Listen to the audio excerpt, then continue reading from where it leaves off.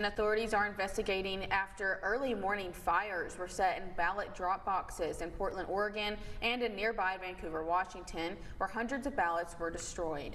In Portland, only 3 ballots were damaged after an incendiary device triggered a fire suppression system inside a drop box. The drop box that was targeted across the Columbia River in Vancouver also had a fire suppression system, but Clark County Auditor Greg Kimsey says that for unknown reasons it failed to work effectively. Vancouver is in Washington's 3rd congressional district, the site of what is expected to be one of the closest U.S. House races in the country.